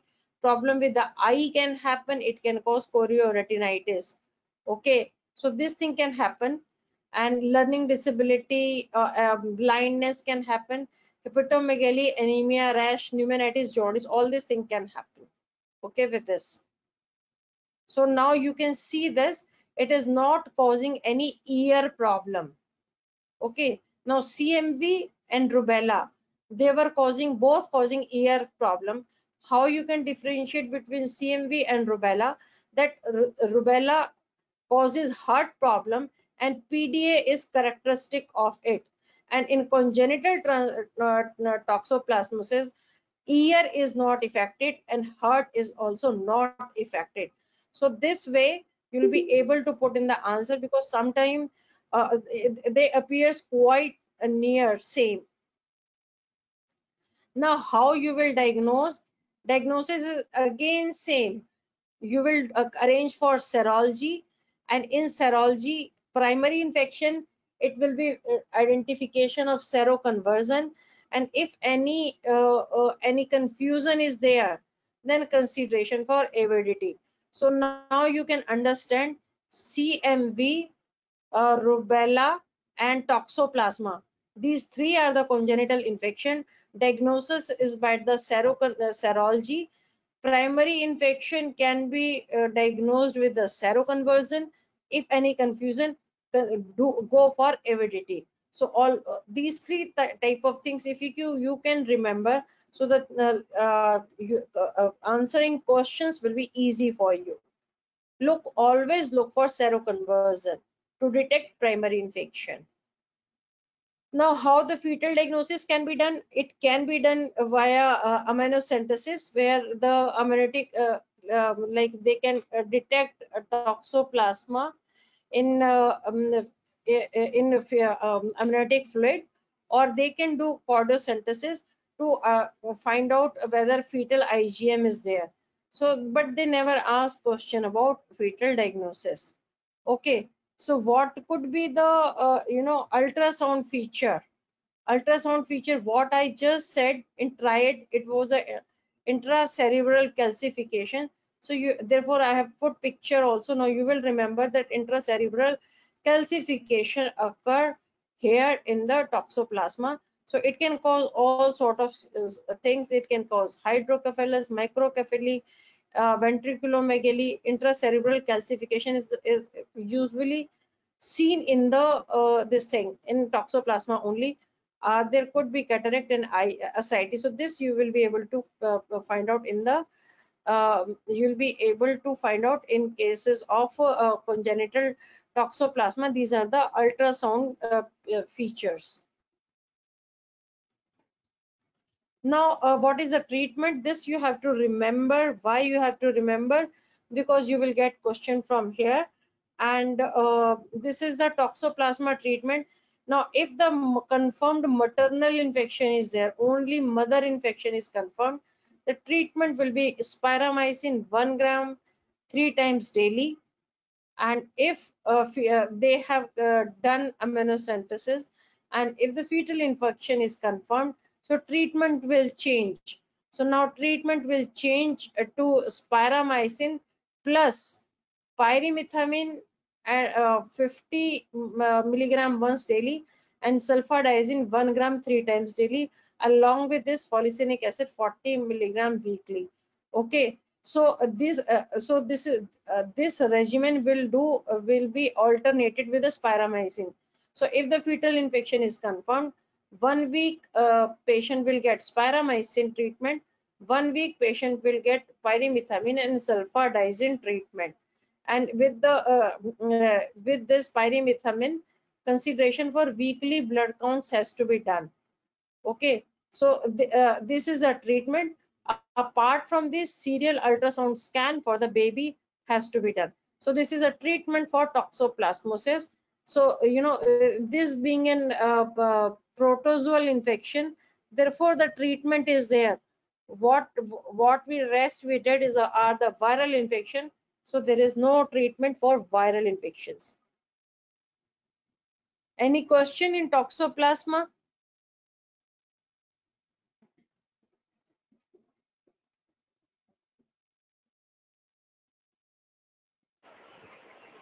Ma'am, No Yeah, weekly question, ma'am. I full think. ma'am, Yes. here they say weekly full blood count is necessary for both mother and the baby. The baby is like we have to do chordosynthesis or something while taking Uh, pyrimethamine. Chordosynthesis, I don't think so. It cannot be done every week. It cannot So be it done has to every week. It it has to has to be be mothers. Uh, yeah, it has to be mothers. But because you can't poke baby every week for fetal for that counts. right, ma'am. Thank you. Ma'am, and the surveillance with ultrasound is how often, ma'am? Usually they do 1 to 2 weekly, fortnightly. Okay.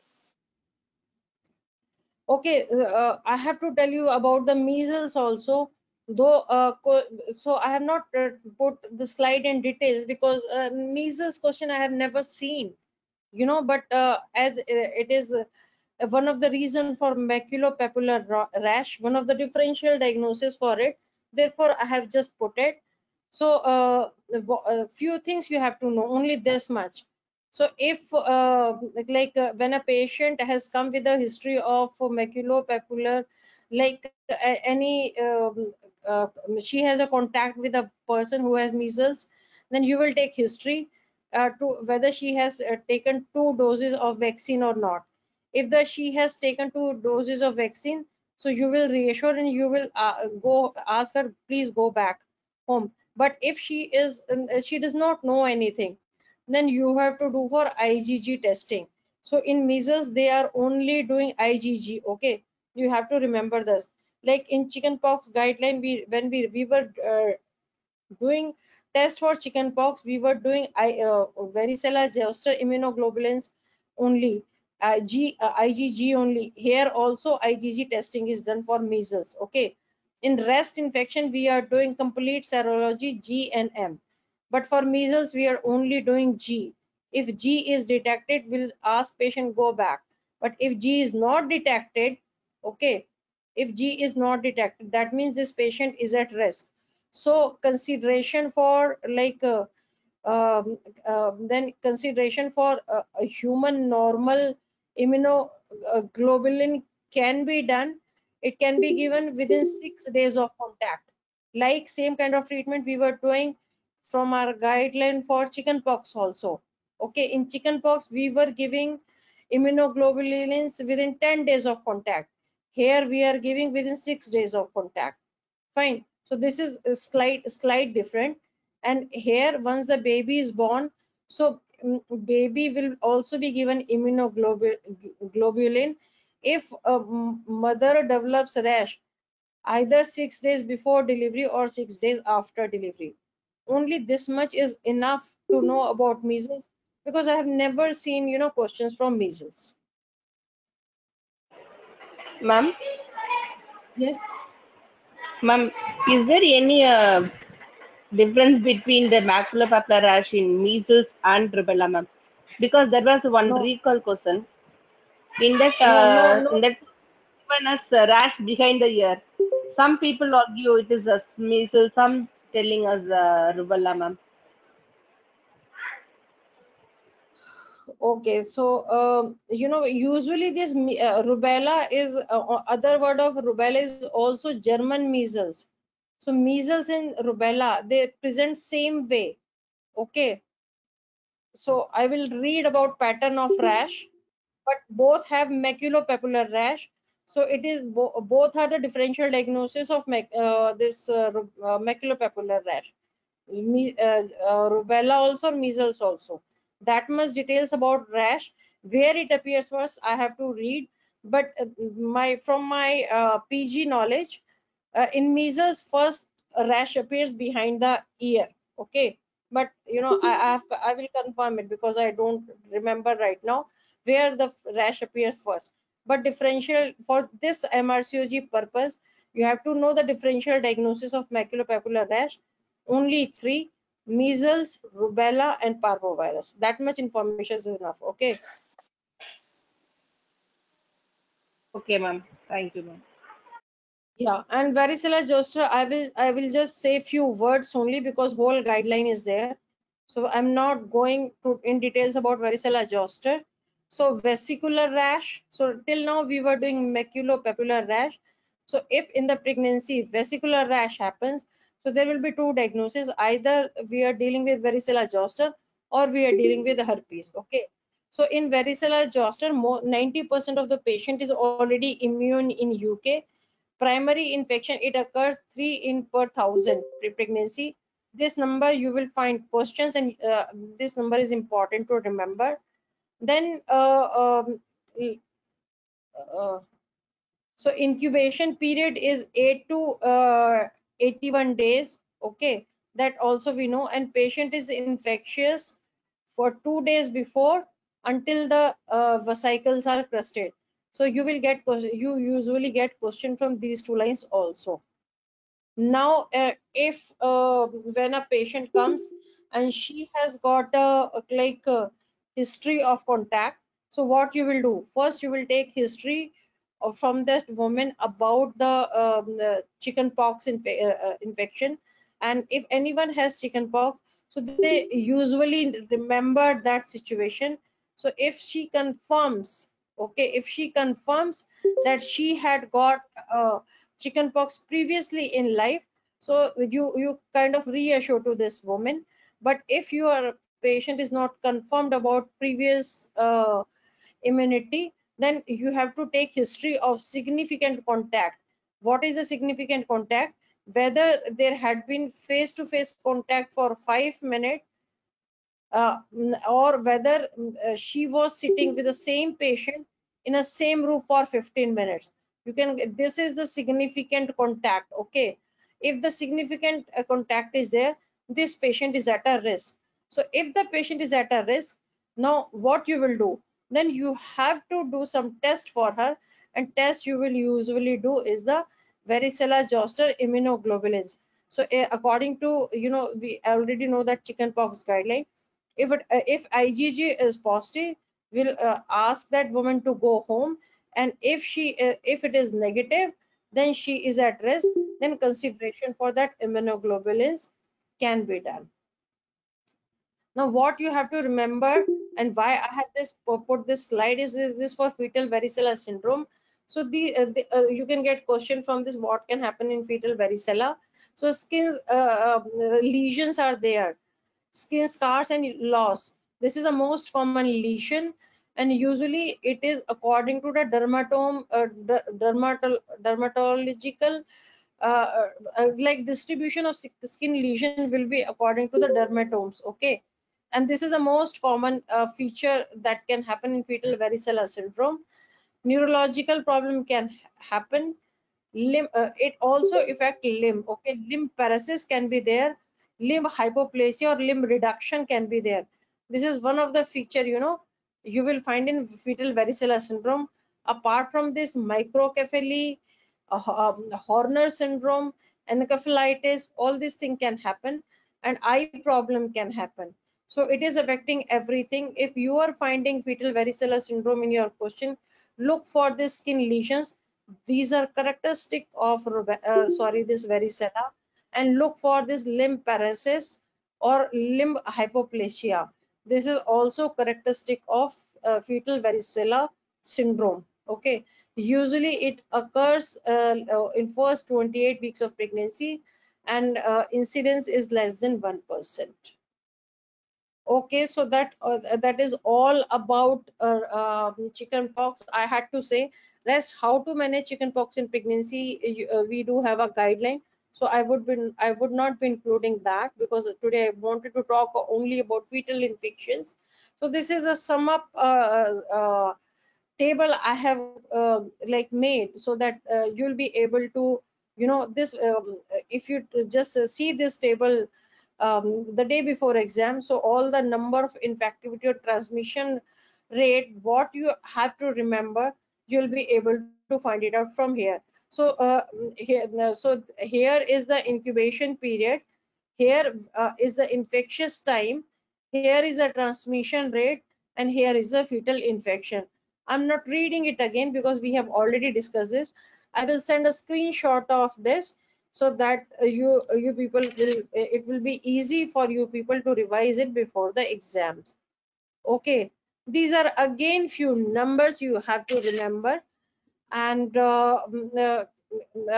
because you will find question from every number of it. Okay, so these are the transmission risk for CMV, for Parvo, and for Rubella, and for Toxoplasma. I will send a screenshot of this, so that this will help you in deciding. Okay, this is again a table. I will send a screenshot of that also.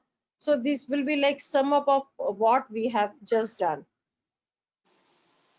Okay, so so now teaching part is over. Any question you can ask, otherwise you can do some questions. Ma'am, in Hello. cytomegalovirus, Yes, the risk of transmission is highest in the third trimester, 80%, correct, ma'am? And there was one number, 14%. So that is for congenital anomalies or what? I just wanted to confirm that, because you said before 14 weeks, the maximum effect, whatever is there, will happen. There was one number, 14%. no, it was 14 weeks. 14 Yeah, weeks. sorry, 14 weeks. Before 14 weeks, like whatever has to happen will happen. So that is with regard to the congenital anomalies, is it? Yes, that was congenital infection, congenital defect. What can happen? This is only the rate of transmission. Why I have Okay. created this? Because you will find you always find question from these numbers. Okay, so Yeah. risk of transmission is 40%, but fetal like congenital damage that can happen to CMV virus, that is maximum in first 14 weeks. Okay. So Now though 80% vertical transmission is there in third trimester, but it has less effect because maximum anomalies happen before 14 weeks. yes. Okay. Okay, ma'am. Thank you. Hello. Hello. Yes. Ma'am, Yes. can I know, is there anything precautions regarding the MMR vaccine? Because we are having one question in the previous regarding the anti-D giving and also the MMR vaccine at the same time. Is there any precaution or anything regarding the MMR vaccination and during that time giving the anti-D and also the live vaccines?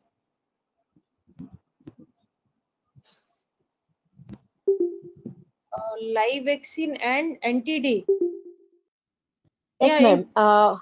MMR vaccination, live vaccine at the same time, and MMR vaccination and anti-D at the same time. This is okay. Yeah, I think even I have seen that question once, but I don't remember. So MMR is a live vaccine and anti-D. If the patient has to be given both. So what I remember from my knowledge, they can be given together, but sites has to be different. Okay, but I would reconfirm that. I will go through like that part again, and I will reconfirm that. I will put that in the group.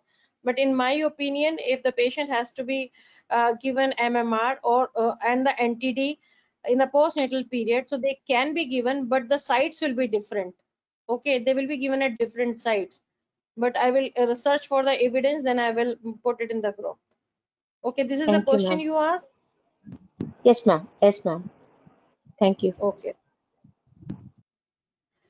Okay, so now you can go for, you can answer questions, though I was able to get very less questions.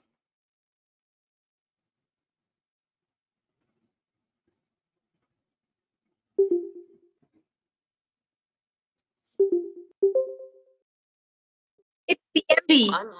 CMV. Yes, answer Cytomegalovirus, is ma'am. C, cytomegalovirus.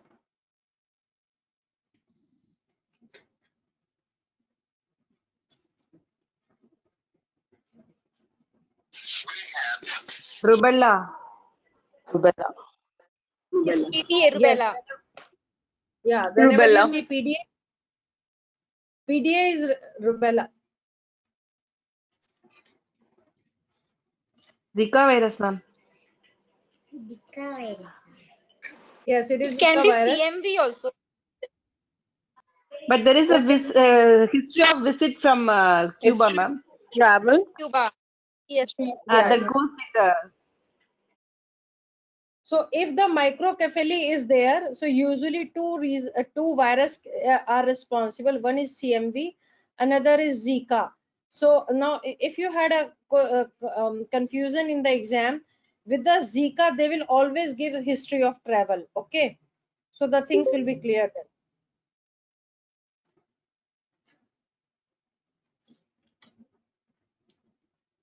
It's 8 to 28 days, mommy. Yeah, it has to be. Yeah, it is E. E.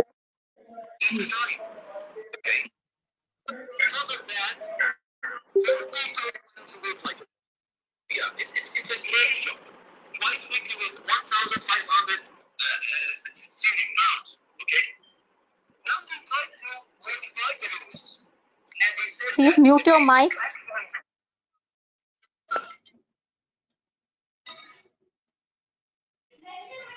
Is it C? High acidity. What you are saying? High avidity is suggestive of primary infection. This is wrong. Avidity has to be low for A. A, ma'am, A. A. but in CMV virus, IgM antibodies can be there for long interval of time. So it cannot D, one. ma'am. Is the answer. Yes, yes, it is D. It is D. Why I have said so? Risk of transmission is higher if it is acquired in first trimester, but it is 40%. Madam, can you explain this high avidity again? C. What was the reason that this is not right? In primary infection, avidity is always low. Okay, so if higher avidity, it cannot be primary infection. Higher avidity, it has to be secondary infection or old infection. Okay, Okay, thank you. Yes. Ma'am, primary you said, yeah, with respect yes, to CMV, Toxoplasma and Rubella, we look at this avidity, no, ma'am. In all the three, it is the number is the same, like 30% for yeah, low yeah, and 60% for high. Okay, yes, thank you. yes.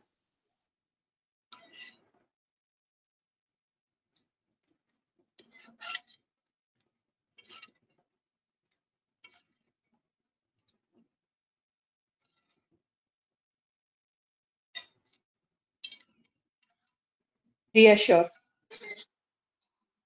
Ma'am, question. Reassure her. Reassure. Question again, ma'am.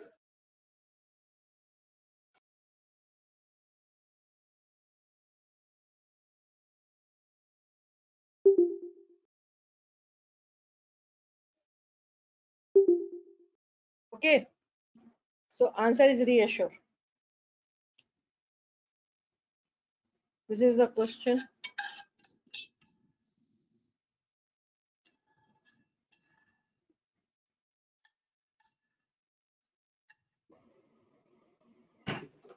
And Termination these of are the pregnancy, ma'am. Termination of pregnancy. yes. So answer has to be offer termination of pregnancy following thorough counseling. So in your options, if one option is termination and second option is termination following the counseling, so your answer will be termination following counseling. So whenever you do EMQ in the exam, okay, so best idea will be read the question, look for all buzzword, and after that just think uh, answer in your head, then answer what you have already put in your head, just search for that in the given options, so then you'll be able to do it very well.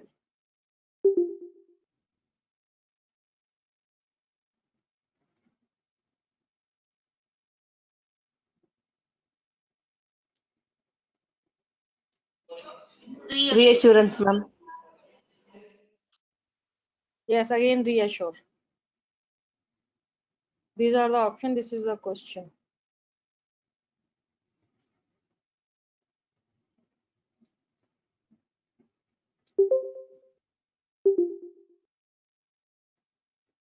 Question again, ma'am.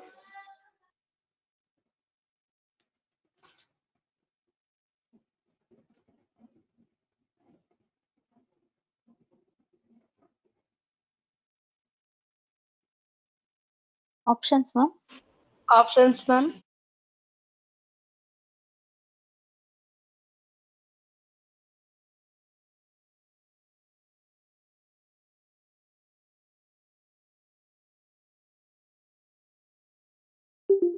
L.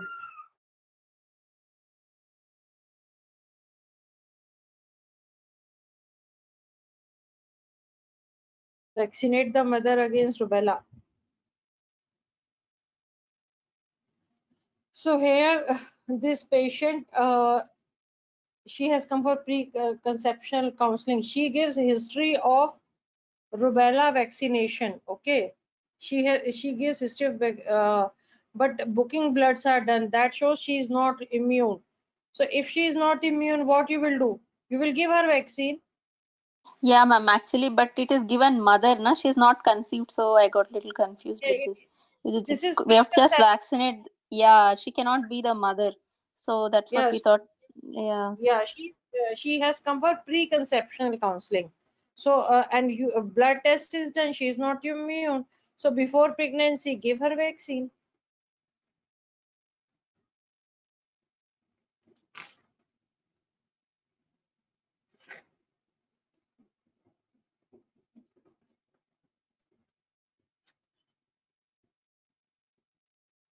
Reassure her. Yes, it is reassure.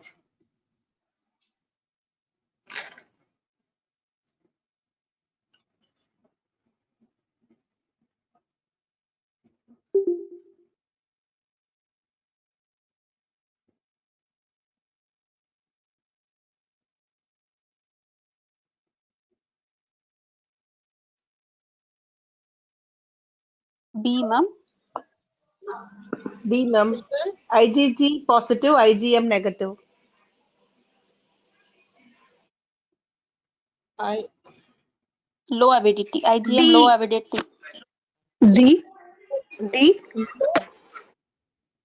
Yes, D. answer no B. It cannot be B if the avidity is low. Low avidity means primary infection. Yeah, yeah. Okay, so answer will be D. Maternal serum positive for G and negative for M. So we are very happy with the IgG positive and IgM negative. Okay.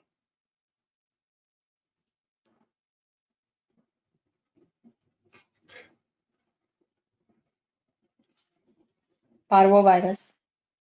B19. Yes. C. B19. Yes, and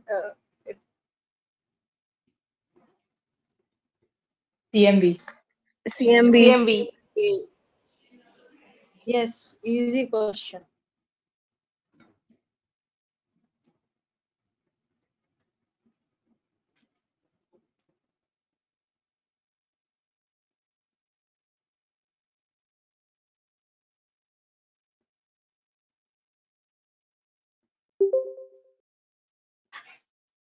D. D, ma'am. D. Yes, D. Because reinfection will be less likely. Yes, D is the answer.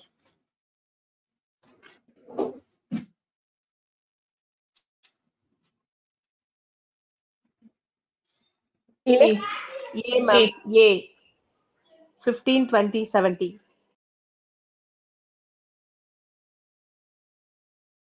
Parvo.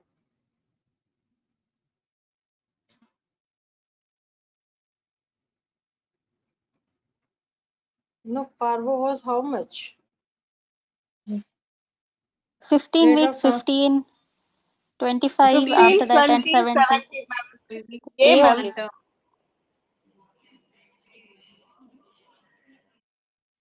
Yes, answer has to be A.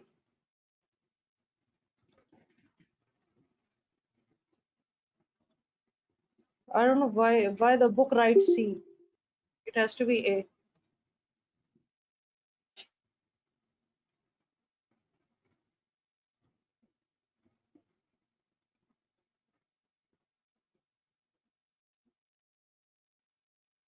Okay, that's all.